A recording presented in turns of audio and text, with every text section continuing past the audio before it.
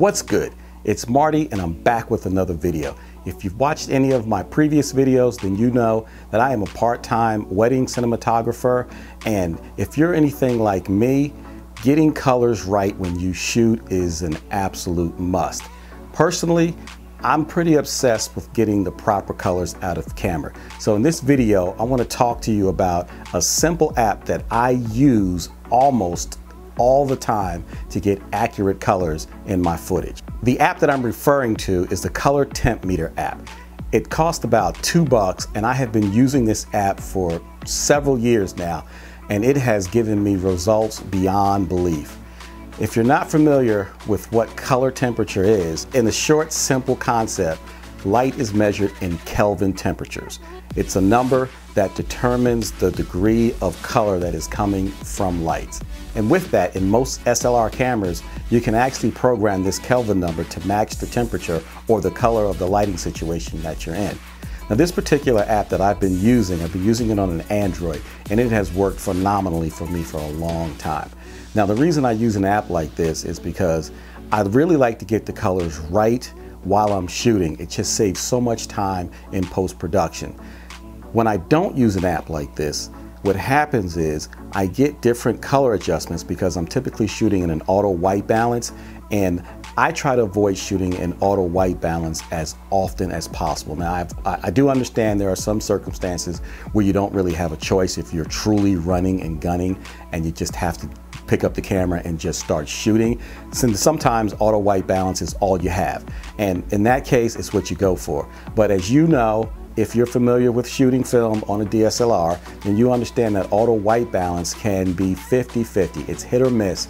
Sometimes it's spot on, and then sometimes it's off. And then sometimes it's just varying degrees between, you know, a certain color that it actually captured right, or it just drifts. And then when you look back at your footage, especially if it's a continuous shot, you'll start to see color changes depending on which direction you turn your camera in. But when you use an app in order to measure an accurate color temperature, even if the lighting should change, it actually presents less of a problem in post-production when you actually start to edit and do color correction, simply because you're not going to get those varying degrees of color changes in your footage as you're editing, which can speed up any process for an editor. Now, I did have some old footage, but today I decided that I was going to go out and just shoot some new footage and use this Color Temp app and show you some of the results that I received straight out of camera. The footage that I shot today is just basic footage, no tweaking in post-production. Now, I did tweak the profile setting in my camera just to flatten the image just a little bit. But other than that, what you're looking at is footage right out of the camera.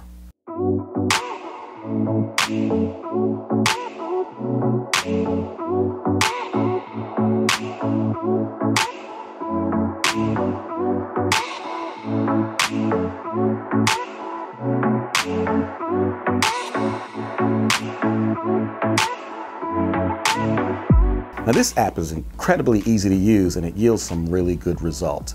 The technique in using this app it's so simple. All you have to do is have a white sheet of paper or something that just has a non-reflective source that is white. You simply hold the paper up simply in front of the subject or objects or the area that you're going to be shooting in, and you actually touch the Analyze button on the app, and what will happen is the app will begin to analyze the temperature of the lighting based on whatever scenario or situation that you're in. And within a few seconds, the app will demonstrate to you what that specific Kelvin number is, and just below that, it will also suggest to you the type of lighting situation that you're shooting under, which is quite helpful.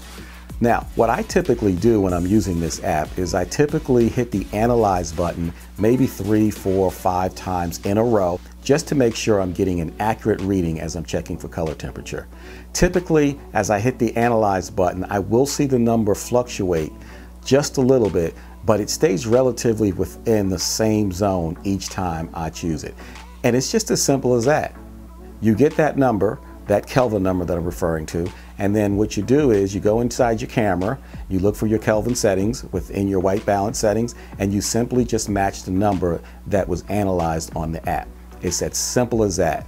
So if you're looking for a way to speed up your editing process, an app like this can be very helpful where you don't spend as much time trying to match footage to footage just to get the colors correct if they should shift if you have used auto white balance. So there it is. It's an app that I use as often as I can. So you might want to give it a try. The app is only $2 in the store, so you really can't go wrong. Try it out. You might like it. Okay, that's it for me today in this video. If it helped you and it benefits you, then go ahead and hit that like button. Also hit the notifications button as well so you'll be notified as I upload videos. So thank you for watching, and until the next time, which is tomorrow, I'll see you then. Peace.